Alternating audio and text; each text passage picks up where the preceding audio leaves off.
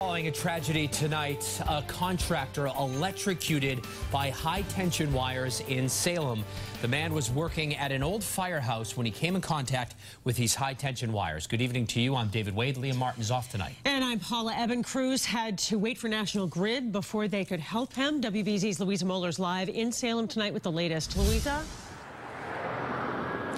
Well, Paula, David, I just spoke with the deputy fire chief who tells me his firefighters felt absolutely helpless as they were unable to help this man stuck in an electrified metal basket waiting for the power company to show up.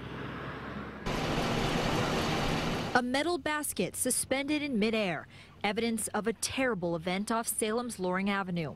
They were panicked. Everybody was wondering what was going on. Police say a 59-year-old contractor was painting windowsills on the outside of this old firehouse when he touched a live wire. Neighbors watched in horror at what happened next. All of a sudden, I just heard a loud pop, and I saw a huge flame in the basket with the guy in it. And then I just saw him collapse, and he was just laying there. He wasn't even moving.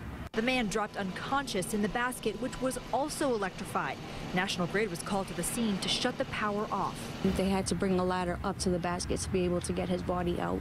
The contractor brought to the hospital, and sadly, he passed away.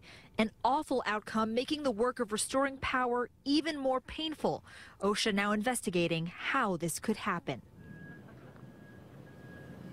Now, the deputy chief also says he felt some anxiety when he heard a call come in regarding one of his own firehouses. Then he got here, saw the devastation in the faces of some of these workers who were working with this man. I'm told they've been working here for about 3 weeks, and they were contracted by the city. Live in Salem, Louisa Moller, WBZ News.